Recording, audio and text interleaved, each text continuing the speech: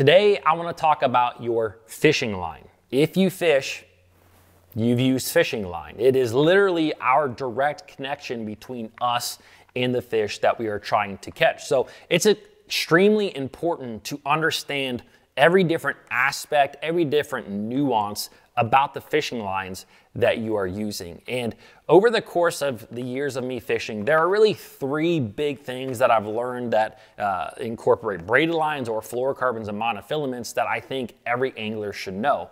And in today's video, that's what I want to talk about. Before I talk about those three big things, I do want to let everybody know that there is just a few more days left at Fin Fishing to get my USA made sun shirts at a large discount. This is one of the only sun shirts on the market that is made in the US. It's something that I'm really, really proud of, something that I've been working on for almost a year to try and come up with.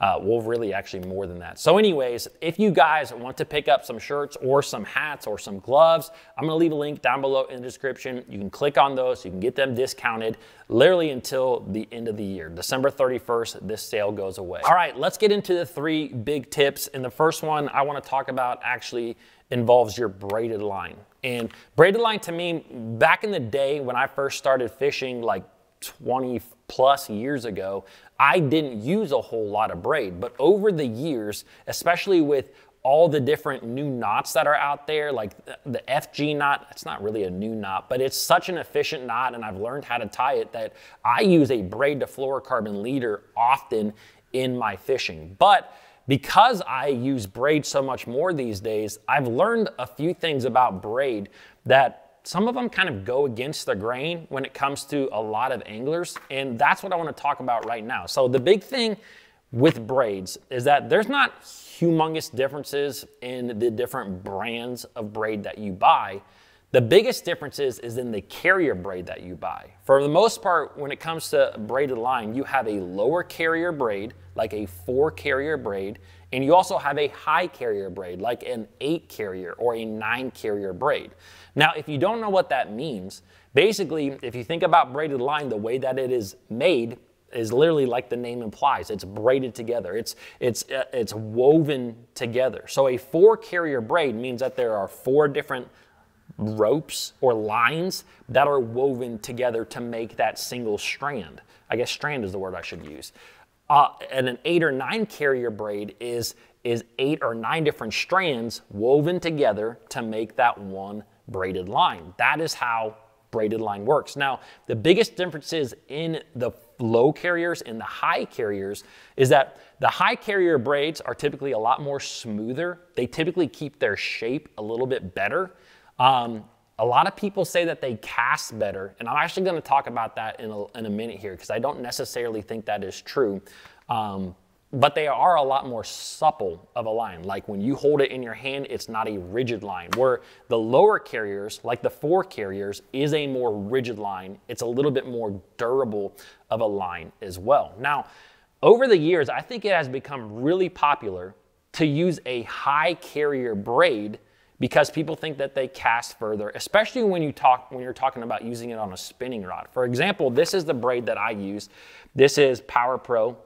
It's a 10-pound test, but this is a 4 carrier braid. Now, this is gonna be my opinion, so do with it what you want. But I believe that the lower carrier braids on a lower diameter pound test, like 10-pound test, will lead to a lot less issues than the higher carrier braids do. I have used a lot of high carrier braids in that 10-pound test range, and I tell you what, they just have a lot of issues. And the biggest issue that you see with them is a lot of wind knots.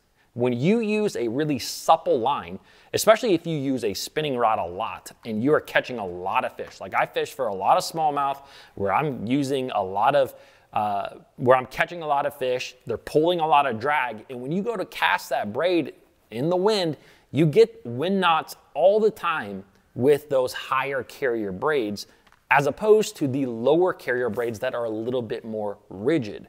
Now, I also believe, and this is the thing that is really opinion because I don't have any kind of scientific fact other than me using this, and usually I try to provide a lot of facts here, but I believe that you can actually cast baits a little bit further with a low carrier braid in the low pound test than you can with the higher carrier braids. And the reason being is that if you watch like a 10-pound test going through a spinning rod, when it comes off the spool, the higher carrier braids make a bigger loop. And that bigger loop has to go through all of those guides. And when you have a big loop going through guides, it creates a lot of friction, which slows that bait down. Now, because the low carrier braid is more of a rigid line, I have seen that it comes out in a tighter loop. And that tighter loop is a little bit more straight, a little less friction, and I really feel like you can cast baits, lures further with a low carrier as opposed to a high carrier, which goes against the grain out there in fishing. Now, when it comes to the higher pound test, like I use a lot of 65-pound test, I do believe that with 65-pound test, you can cast a bait further on a bait caster with a higher carrier braid. So that's kind of the big difference there. And it's just something that I've seen. I really love to hear your guys' input when it comes to the braided line. Now, for me, I primarily use low carrier braids across the board except for that high pound test. And the biggest reason is actually not for casting distance for me. When I am using a high pound test, like 65-pound braid, for example, when I'm flipping down in Florida in grass, I like that high pound test because that braid coming in and out of the grass makes a lot less noise than the lower carrier tests. Okay, it's a lot more quiet of a line. And in really highly pressured situations, I believe that is the difference between getting bites a lot. So that's something that I have seen on the water with fishing with other people, where you will get a lot more bites than other guys simply because of the noise that that line makes as it's rubbing through the lily pads or the Kissimmee grass or whatever it may be. So that's my big thing that I wish I'd known about braided line. Now, the next thing that you should know actually implies a little bit more to your fluorocarbons and your monofilaments. Now, fluorocarbons and monofilaments, the big thing that you should know is that the size, the pound test, the diameter of the line that you are using greatly impacts the lures that you are using in a number of different ways. And the way that it impacts that lure can mean the difference between getting a few bites and going out there and catching a lot of bites. For example, when I grew up, I always thought that people, like when I didn't know a lot about fishing, I thought when people would downsize their line, it was because the fish couldn't see the line as good if it was 6 or 8 pound test as opposed to it being 12 or 14 or 15 pound test. That's just what my brain thought.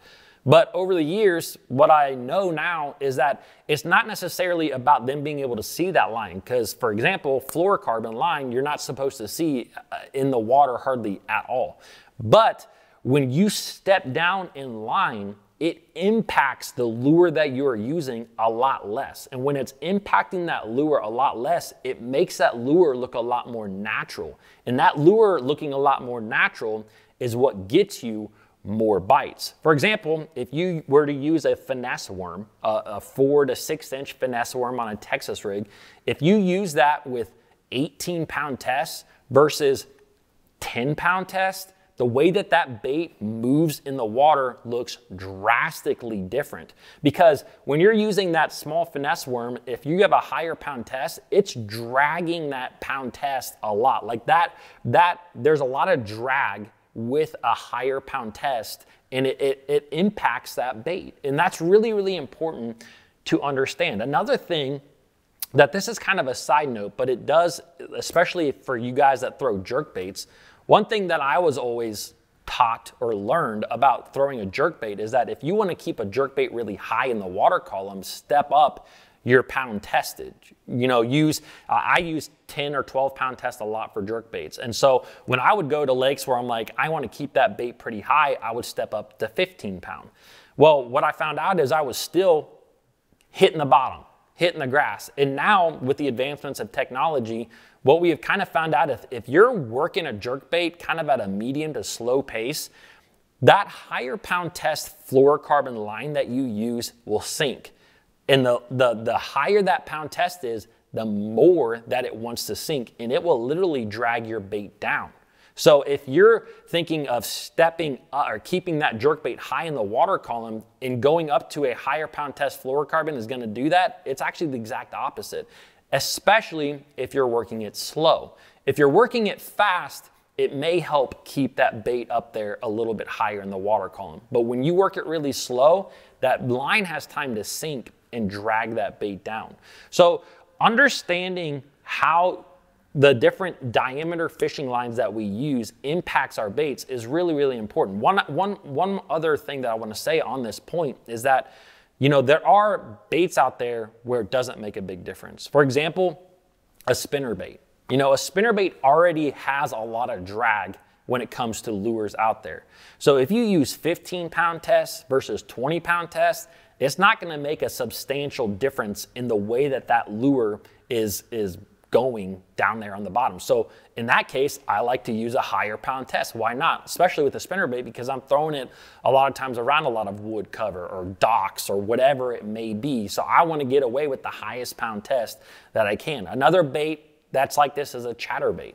You know, a chatterbait is very similar, and the way that it comes through the water, it has a lot of drag already, so it's not impacted much by your line size. So then now moving on to the third thing, and this is really, really important, is that not every line out there when it comes to fluorocarbons and monofilaments are built the same, especially fluorocarbon line. Fluorocarbons, if they all say 20-pound tests, you're going to have some that stretch way more than others. You're going to have some that are way more durable. They break at a higher pound test. And the reason that I know this is because I spent 3 weeks of my life testing out different fluorocarbon lines. And I did over 700 tests, and I actually made a video of it. I'm going to leave it linked right here. So if you want to know what I think is the best fluorocarbon on the market, you can actually watch me test out a ton of them right here. So I hope you guys enjoyed this video. Don't forget about that fin fishing merch, and I will see you guys in the next video.